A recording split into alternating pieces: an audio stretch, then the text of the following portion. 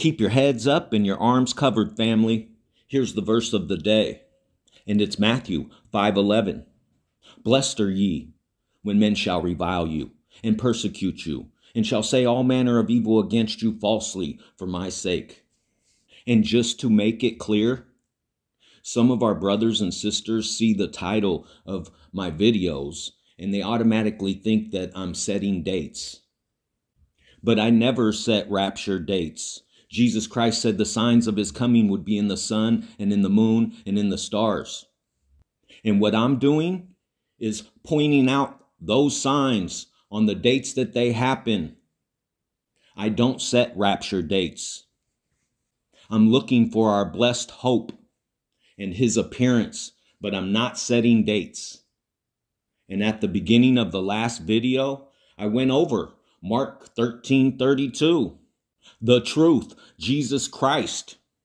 But of that day and that hour knoweth no man, no, not the angels which are in heaven, neither the Son, but the Father.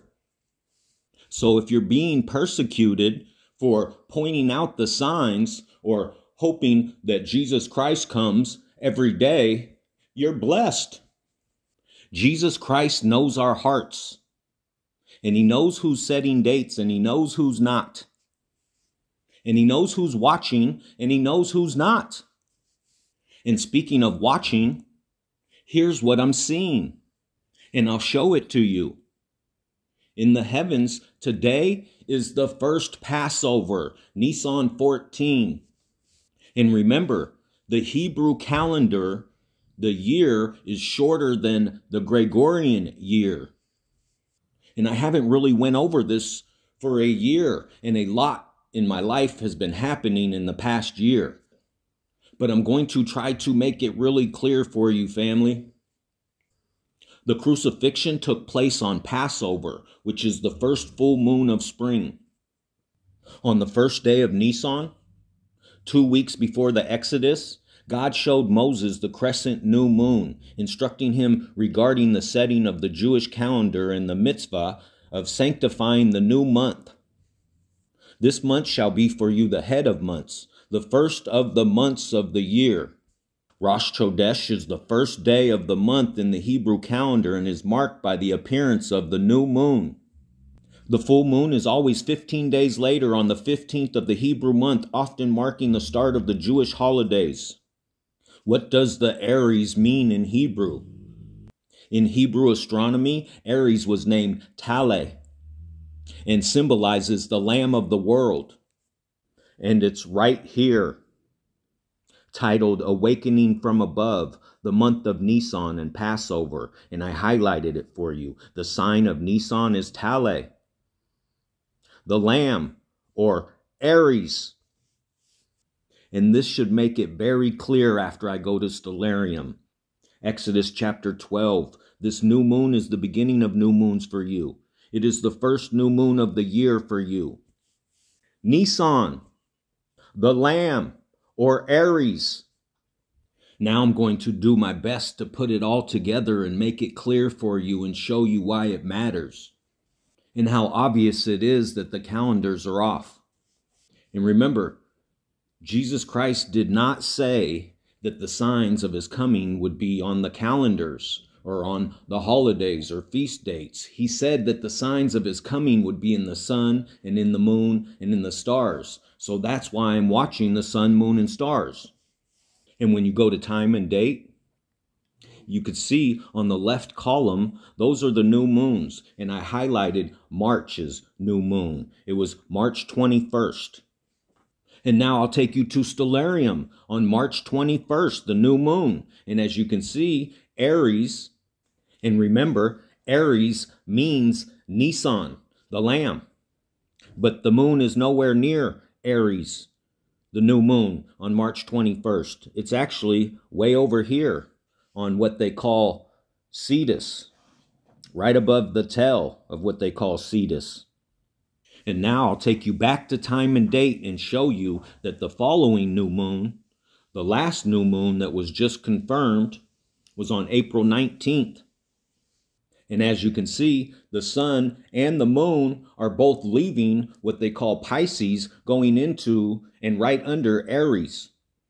And the sun and the moon together is called a governing sign. And it was the hybrid eclipse. And as you go through the hours to the 20th, you could see that the moon goes right underneath Aries. Nisan, the lamb, marking Nisan, the month. We just watched it happen, family, on April 19th and 20th. It's right there, marking the month Nisan. Nisan 1. And when you go 14 days ahead, marking Nisan 14, Passover, 1, 2, 3, 4, 5, 6, 7, 8, 9, 10, 11, 12, 13, 14. It's right there. Today. And tomorrow is the blood moon eclipse, which I showed you in the last video. When you go through the hours, you could see it actually, the moon goes dark right there. You can see it shade dark. That's the eclipse going into what they call the scale. They call Libra.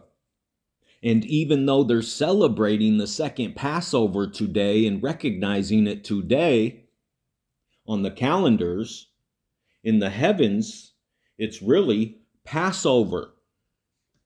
And a lot of watchmen, including myself, for the last few years have been seeing that the calendar is a month off.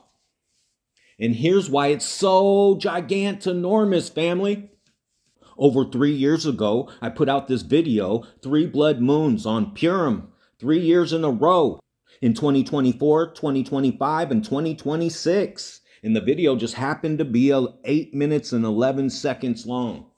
Then over 2 months ago, I went back over it. Rapture anytime now before the 3 blood moons on Purim.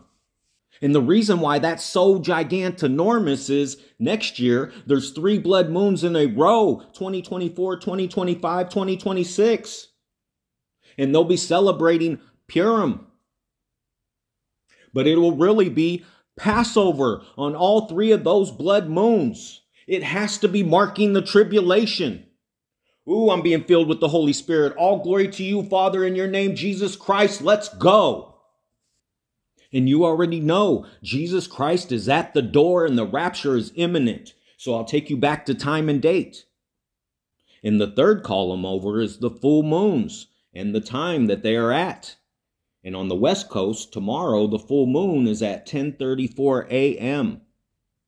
And one of the reasons, the biggest reason why the full moons are so important is because in Acts chapter 2, the word says that we will be having visions and dreams. And the word is talking about Jesus Christ coming. These are prophetic visions and dreams. And the most popular one that more people have had than any other dream is 2 moons, 2 full moons. And I've seen it in the comments so many times, and I've heard so many brothers and sisters talk about it, that when they dream about the rapture, it's a full moon. And I just got hit with the Holy Spirit again, all glory to you, Father. So it only makes sense that the rapture will happen on a full moon. And if you've noticed, for years now, since the tetrad, we've all been seeing that all of these full moons are landing on holidays, mostly Jewish holidays, like Passover. And that can only be God's odds. It's not a coincidence. They're for appointed times. It's written, Genesis 1:14, and God said, let there be lights in the firmament of the heaven to divide the day from the night, and let them be for signs and for seasons and for days and years. Then he said, Luke 21:25, and there shall be signs in the sun and in the moon and in the stars and upon the earth distress of nations. Wow, like right now with perplexity, the sea and the waves roaring. And real quick, tomorrow's full moon will be at 1734 universally. And when you go to Bible Strong's Concordance for 1734 in Greek, the definition is 11th. And when you scroll down, there's only 3 occurrences about the 11th hour that were hired about the 11th hour. And Jesus Christ said that they were paid the same. And when you get to the last occurrence, it's Revelation 21:20, the 11th foundation of the walls of heaven. And when you go to Strong's Hebrew for 1734, the time of the full moon universally, UTC time, the definition is his beloved. And the moon is right there next to Spica right now. And remember, the full moon is tomorrow. Right when the partial blood moon eclipse happens, where you can see the moon being shaded right there as it's going into what they call Libra, the judgment scale. And all glory to our Father in the name above every name, Jesus Christ. I'm still tracking the asteroid Esther for you, family. And it's right there today. And remember, the Jewish people's Passover is a week long. So you would go 7 days. 1, 2, 3, 4, 5, 6, 7.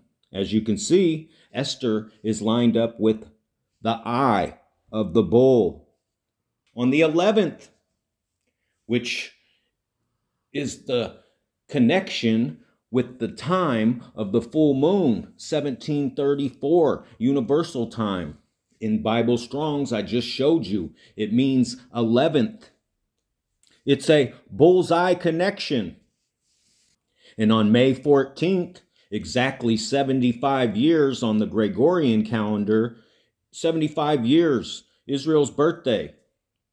The asteroids, named after Queen Esther and Queen Cleopatra, are on both sides of the bull's eye. While we're waiting for the King of Kings, Jesus Christ, Yeshua, HaMashiach.